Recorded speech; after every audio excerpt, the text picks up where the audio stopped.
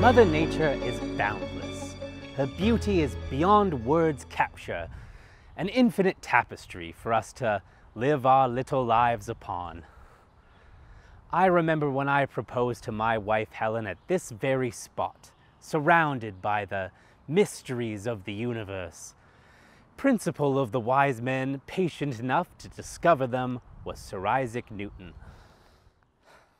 Newton's first law of motion says, an object at rest stays at rest, while an object in motion stays in motion, with the same speed and same direction unless acted upon by an unbalanced force. For a real-life example, let's look to my marriage. The object at rest, represented by this rock here, is my wife Helen.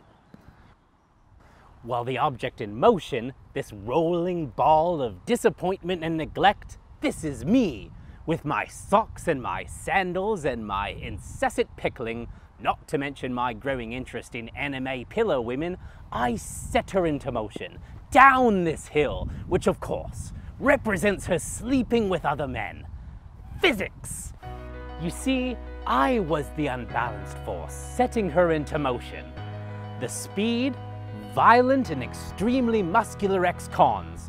The direction, all over the kitchen while I'm on a work call. This is exactly what Newton was describing. Once Helen started cheating, she simply could not stop because of the inertia.